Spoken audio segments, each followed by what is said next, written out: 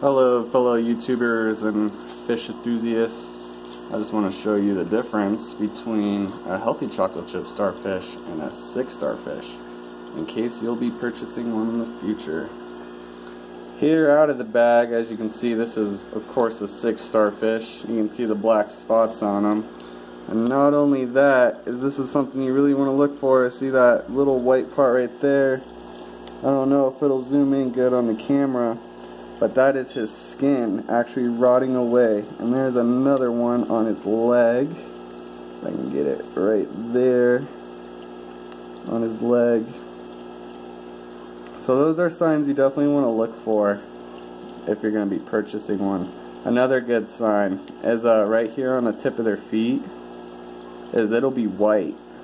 If it's white, you might want to stay away from that guy, because as you can see from the healthy ones that are in the bag, they have amazing color compared to the sick one, obviously.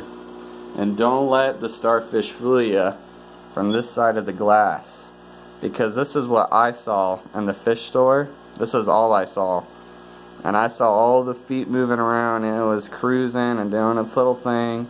As soon as you get home, boom, that's what you got. So this one's definitely not doing so well. I'm taking it back to the fish store. I just thought I'd share this because there's not a whole lot of videos out there kind of showing the difference between a healthy starfish and a sick one.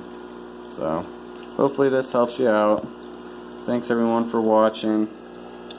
Again, that's the sign to look for.